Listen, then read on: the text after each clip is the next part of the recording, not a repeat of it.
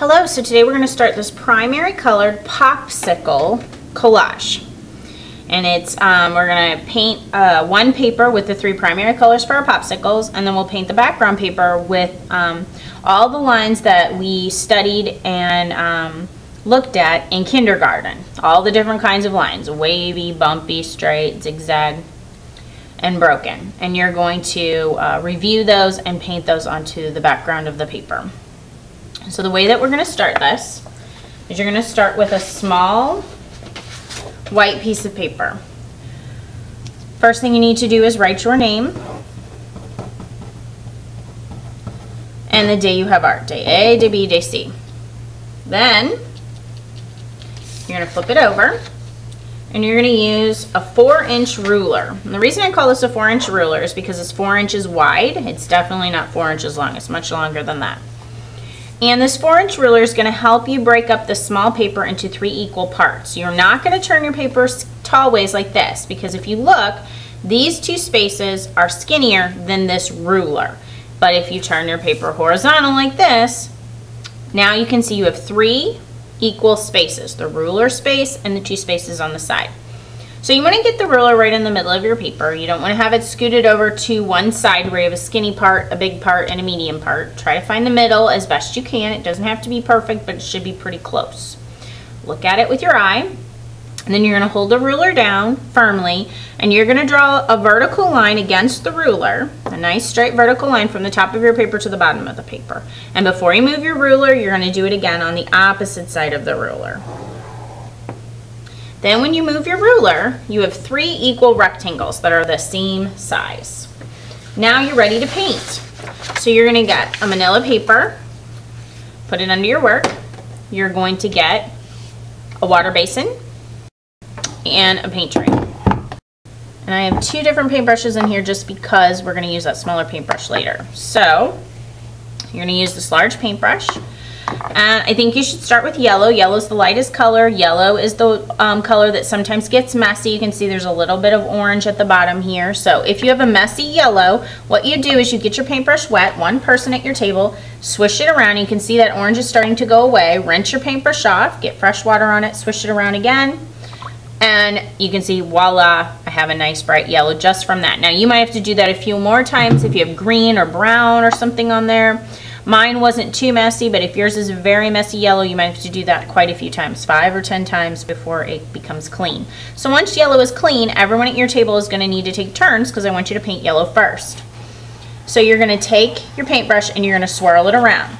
And remember, with tempera cake, I want you to swirl it around a lot so that you get a bright, dark paint on your paintbrush and that it's not mostly water. And I accidentally kind of splattered yellow in this middle spot, so I'm going to paint this middle spot yellow where I accidentally splattered. You can paint any of these rectangles yellow. It's your choice which one you paint, what color. We're going to cut them out later anyway, and so you'll be able to make that choice and change that order around later. So swirl your paintbrush around, carefully paint in the rectangle with dark, heavy paint. Nice and solid, no white paper poking through. Tempera cake dries pretty quickly, so you should be able to rinse your paintbrush off, run it across the teeth in the bottom of your water basin before you move on to your next color. Get it completely clean, and then you should be able to paint the next color next to the yellow without it bleeding too much because tempera does dry really clear. So if you have too much water in your paintbrush, when you go to paint red, it looks almost pink. So you need to make sure with all your colors, red, yellow, and blue, that you swirl it around and get a nice dark heavy color. More paint on your paintbrush than water. You need water on the paintbrush because the cakes are dry, so you need water to get the cakes wet to get the paint out of them. But you need more paint on your paintbrush when you go to paint your paper. I'm running out of water. My paint is getting pretty sticky, so I just quickly dip it in the water, get a little bit of water on my paintbrush, swirl around again. And now my paintbrush is starting to move across my paper a little bit easier. So now the last primary color is blue, so I need to run my paintbrush across the teeth, clean off my paintbrush completely. I don't want to get red or yellow on this blue. Swirl around and get lots of paint on my paintbrush. Now, since your whole table is using the same 3 colors, you might need to wait your turn to get to the paint. And when you're swirling around the paint, try not to splatter onto somebody else's artwork. So now you're done with the first day. You're going to put your paintbrush in the bowl of water, and you're going to take your brown paper and your painted paper, and you're going to put both of these on the drying rack to dry. And we'll get this cleaned up. Either I'll come around or I'll give you a job to clean up this paint and this water. When you're ready to do your background paper, you're going to get a large white paper, and you need to write your name on the paper. And the day you have art, day A, day B, day C, you're going to flip it over. And then you're going to need, I'm going to give you a smaller paintbrush so that you can paint some lines on your paper neatly. And I'm going to start with yellow. My water's a little messy from my primary colored paper for the Popsicles. You might have clean water. Either way, you want to do yellow first. Now, yellow doesn't have to be at the top of your paper, but you want to do yellow first while your water's fairly clean, and you can keep the yellow clean. And remember, if you have a messy yellow, you just keep redipping and swirling with fresh paint to clean it off. Now, I'm not going to put my yellow line at the top of my paper, because just because I'm using yellow first doesn't mean it has to go at the top. So I think I'm going to put it down the middle, and I'm going to do a straight line. I want you to demonstrate each of the lines that you learned last year in kindergarten. Straight, wavy, zigzag, broken, dotted, bumpy, castle. If you run out of space and can't use all of them, that's okay. So now I'm done with yellow. I'm going to rinse my paintbrush off, use the teeth at the bottom of the water basin to clean it off, and then I'm going to do a new color. At this point, it doesn't matter what colors I do in what order, because yellow's the lightest. I wanted the cleanest water I could possibly have. After this, it's probably okay whatever I do. So I'm going to do a bumpy line with the green, as neat as possible. You're going to get, I'm probably going to have you have some black paper under your work so you don't accidentally paint the table like I'm doing. Now I'm done with the green, so rinse my paintbrush off, run it across the teeth at the bottom of the water basin, and do zigzag. Remember, zigzag looks different than wavy, so make sure they look very different. Zigzag is pointy, like alligator teeth, sharp teeth. Wavy is like water in the ocean. It's curved, not pointy like zigzag. So I'll do wavy right underneath zigzag so you can see the difference. Almost like hills, not like pointy mountains. Okay, I could do dotted, castle line. And I think I've done all the rainbow colors. I could do brown or black, but I don't want to use brown or black, so I'm going to do green again at the bottom. It's at the top, so I'm going to do it at the bottom. And I'm going to do dotted. Okay, so this paper is finished. It's going to go on the drying rack to dry, and we'll clean up your paint mess. And then we will get our painted primary color paper back, and it's nice and dry now. So you're going to cut these rectangles apart. You're going to cut red away and yellow and blue away from each other. And then you're going to flip it over. Now your name is going to be scribbled on here somewhere, so try to ignore that. And then you're going to start at the bottom of the rectangle, and you're going to draw a hill that goes up, around, and back down. And I try to make it as wide, very close to the width of the painted paper. I don't want to make it too skinny. Do another hill. And I make sure it reaches near the top, so I have a nice good size popsicle. I don't want you to have 3 popsicles, one super tiny, one really skinny. Try to keep them about the same size and same shape, and then you're going to carefully cut them out. And then these scraps will get recycled.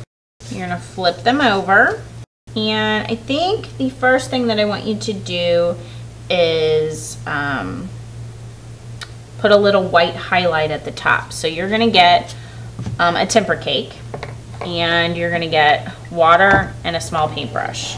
And this paintbrush is pretty messy from painting the background, but I will give you clean water and a clean paintbrush. You're going to swirl this around on the white tempera cake in the cup. White is not in our tempera tray, so it's in a separate cup. And you'll just hold the cup and swirl this around, get a lot of paint on your paintbrush. And then you're just going to add a slight little swoop highlight at the top of the popsicle.